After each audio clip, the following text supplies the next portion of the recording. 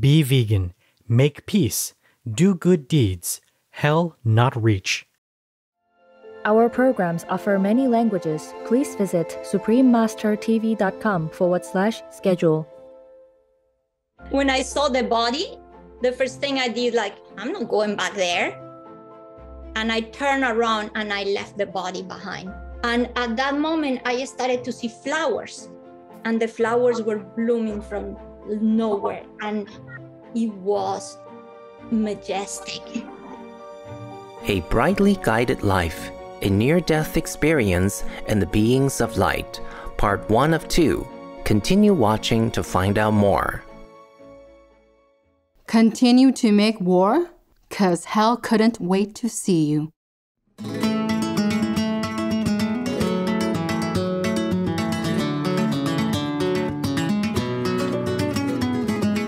The friendly Navarrese people invite you to visit with the warm Ongi Itorri. That's welcome in Basque, one of the local languages. Blessed viewers, I'm Sergio. The peace-loving people of Navarre know that every act of compassion helps uplift the world. Thank you for doing your part by choosing the kind vegan lifestyle.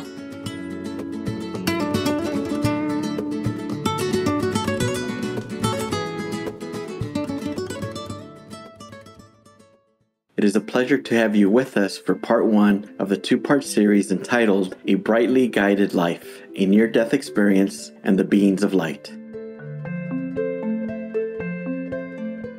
Dr. Ingrid Hankala holds a PhD in marine sciences with an emphasis on biological oceanography. Since she was young, she has had astonishing learning abilities, but that is not all. When she was almost 3 years old, a near-death experience opened her gate of communication with beings of light. In her autobiography, Brightly Guided Life, How a Scientist Learned to Hear Her Inner Wisdom, she describes a wide range of extraordinary experiences that could be considered mystical and out of this world. Today we are honored to invite Dr. Ingrid Hankala to share her story with us. I live in Colombia, where I was born. And I live with my parents, my sisters, and they will leave us at the care of a maid every time they went to work. And then my oldest sister, who was close to 4, and I was only just close to 3, decided, let's go play in the patio.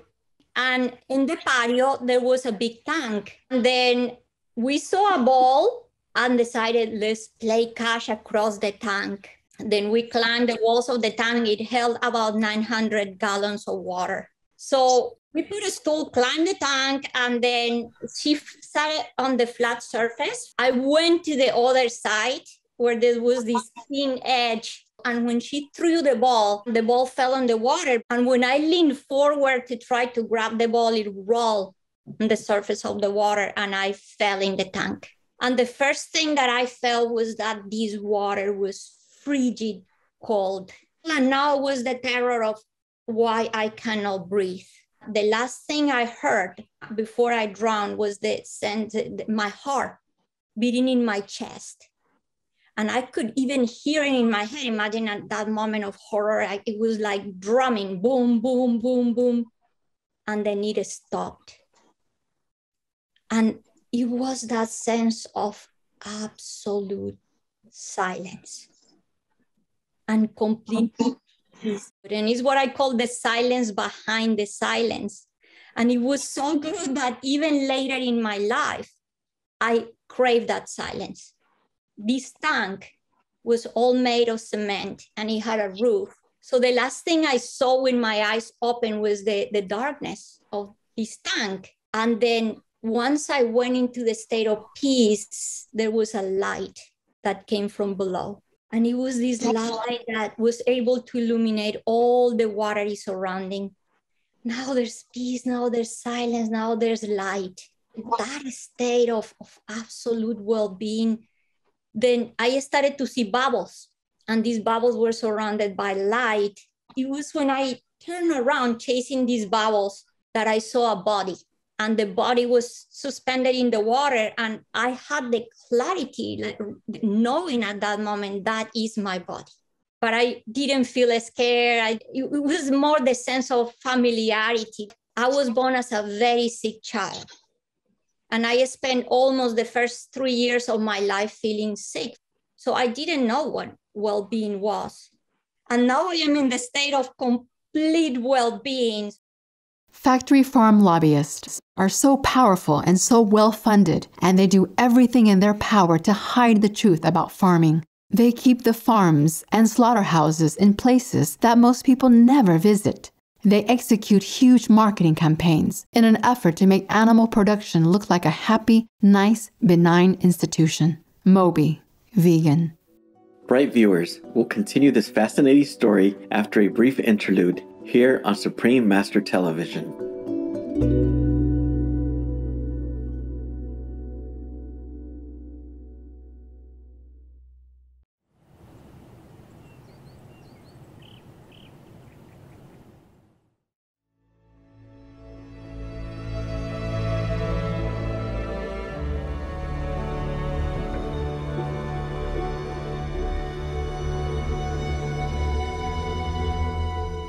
Welcome back to A Brightly Guided Life, a near-death experience and the beings of light, part 1 of 2, as Dr. Ingrid Hankala continues to recount her near-death experience. When I saw the body, the first thing I did, I'm not going back there. And I turned around and I left the body behind. And at that moment, I started to see flowers. And the flowers were blooming from nowhere. And it was majestic. And then all the sense of dimension just disappeared when I was picked by the flowers. And now the flowers were carrying me. And I put the analogy like it's going back to the womb. You just being carried and just relaxing, having complete bliss. Besides all this happened, and is that in just a flash, I appeared in the maid's room. And I'm looking at her from above. Oh, that's Maria. She's lost in her radio. She doesn't even know what is happening. And then in another blink like that, I appear in my mom's path. She didn't have a car, and she had to cross all this neighborhood to get to her bus stop. I appear floating above her, and it's the part that also validates the experience. And it's the moment I look at my mom and I said, oh, that's mom. And at that very moment, she just stopped. And she knew that something was happening at home with one of her babies. And I have to say that my mom was a very intuitive person. And then she turned around and she started to run. And at that moment, when I was looking at her, I saw a dog at the end of the road. And the moment I saw the dog and had felt the desire to be with the dog, I was with the dog.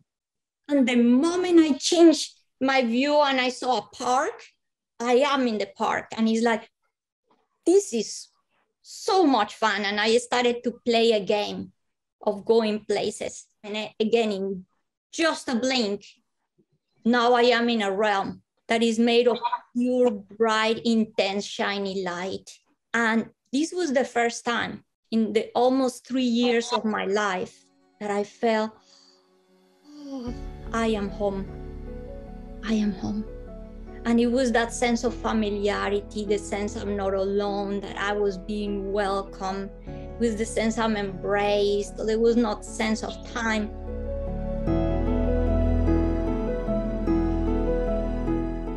Although I see my body suspended in the water, I didn't have the realization until that moment that that's not me.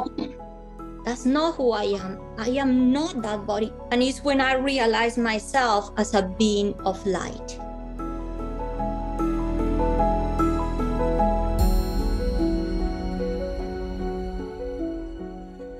But up to that point, I was still having a sense of self. But even this vanished when I experienced what some call the non-self, some call emptiness. I call it nothingness. There was no color, no meaning, no label, no movement, no sound. It was space where there was absolute presence and pure consciousness. But at the same time, was the totality of everything. It was a state of wholeness. When I'm in this state of being, my mom finally arrived home. She knew exactly where to go.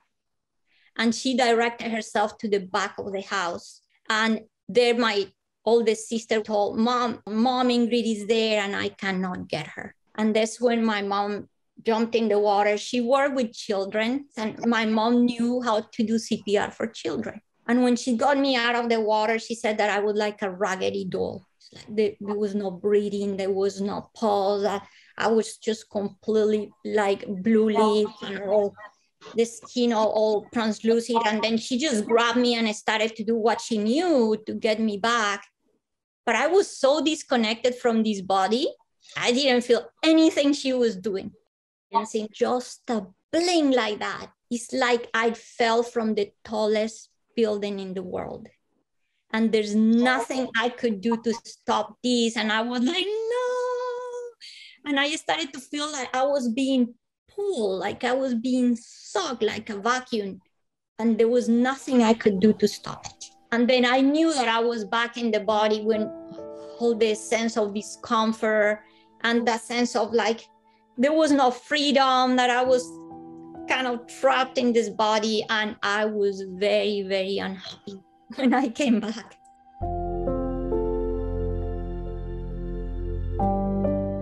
What a remarkable experience. We thank Dr. Ingrid Hankala for sharing her story with us, and we look forward to hearing more in the next part of this series.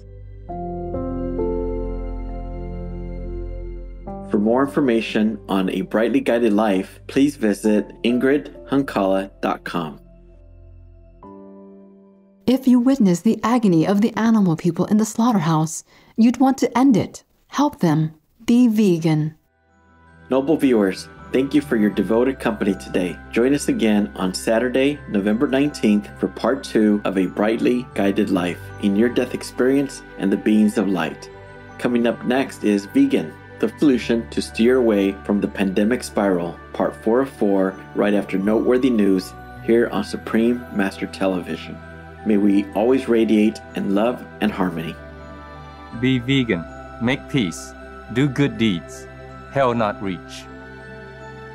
Our programs offer many languages. Please visit suprememastertv.com/schedule and suprememastertv.com/UL. Nos programmes offrent plusieurs langues. Veuillez visiter suprememastertv.com/schedule et suprememastertv.com/UL. Nuestros programas ofrecen varios idiomas. Visiten suprememastertv.com/schedule y suprememastertv.com/UL。我们的节目提供多种语言，请看 suprememastertv.com/schedule 和 suprememastertv.com/UL。